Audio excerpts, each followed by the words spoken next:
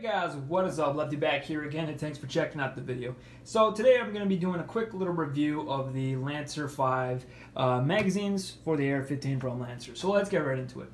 Alright, so for people who do not know, the Lancer magazines are kind of your mixture of your polymer magazine body with your metal reinforced feed lip. So obviously that can kind of have the nice durability and flexibility of polymer. With, obviously when you have metal magazines, they can dent, and there you go, that whole magazine is basically broken unless you can undent it.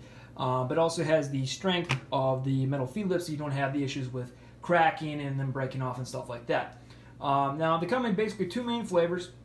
You got your opaque black or flat dark earth, and then you have either your translucent smoke or your translucent flat dark earth, and they also have a clear version, which in my opinion looks kind of eh.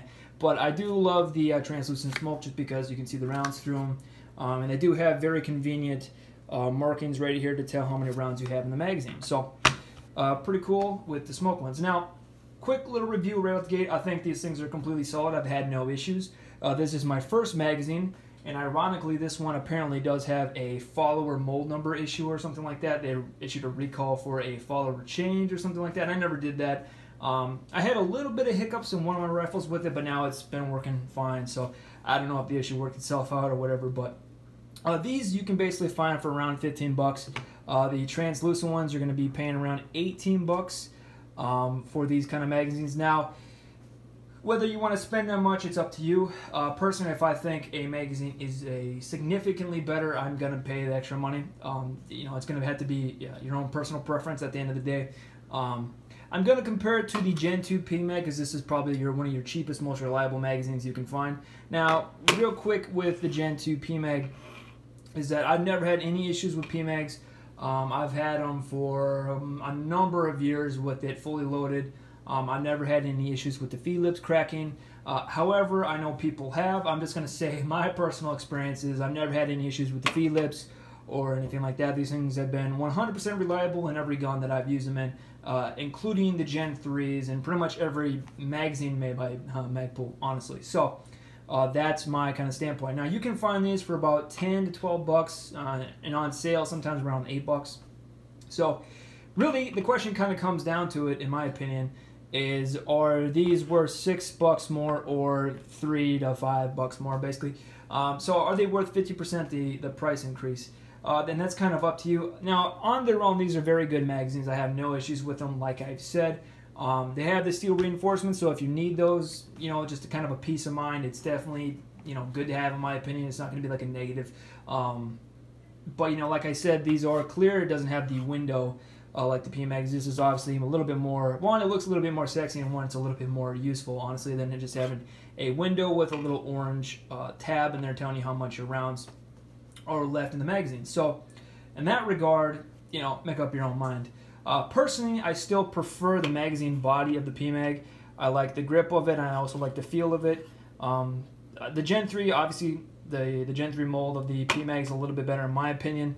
One thing I really like, and I've already kind of said this before, is the PMag has this little feed lip ramp shelf thing for the actual floor plate. And I like that because, one, that's a little bit of an index point. When I go to grab a magazine, I can slide my hand all the way down until I find it.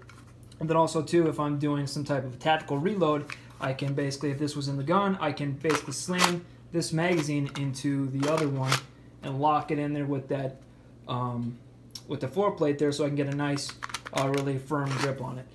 That's just kind of my technique of how I do that. Your mileage may vary depending on certain things, but I do like the shape and the function of this a little bit better in terms of the magazine body, and I really, really wish Lancer or a third party or whoever would make a floor plate that actually does jut out a little bit, because even though they have kind of this Gen 4 Glock texture on the magazine body, they are a little bit slick in my opinion compared to the Gen, well, I guess just compared to the PMags in general, because again, you do have a lip there, which gives you a nice purchase when trying to pull it out of a pouch or pulling out of the actual rifle itself.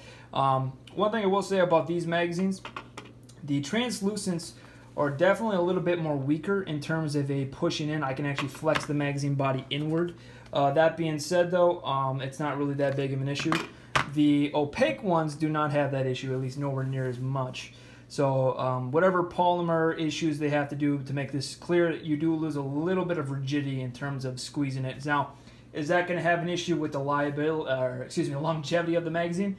I don't know. Like I said, I've never had any issues with these, but I've used these a lot more, and I've never had any issues with these dropping them on the floor or anything like that. So, you know, just be aware that the polymer construction of the Magpul seems to be a little bit better because there's no way I can actually flex this magazine. It's very, very rigid. So, just keep that in mind as well. But like I said, at the end of the day, you know, are these magazines worth the 50% price increase? To me, for my, you know, if you want to put it into the kind of the long-term storage of magazines, just having a whole bunch of magazines just in case the shit hits the fan or something like that, I think that, you know, the Gen 3s are kind of my favorite. They're around 14 bucks usually. You know, you can buy them cheap, stack them deep kind of thing. And then for my duty magazines, the ones that I actually have fully loaded all the time, I tend to go with these ones. Now, again, it's personal preference if you want to kind of spend 50% more on these magazines, even though they function basically the same. It's up to you, but at the end of the day, disregarding the PMag, I think these are actually, these magazines are very, very good. So if you haven't tried them, try them out. And anyway, thanks you guys for watching. Be good.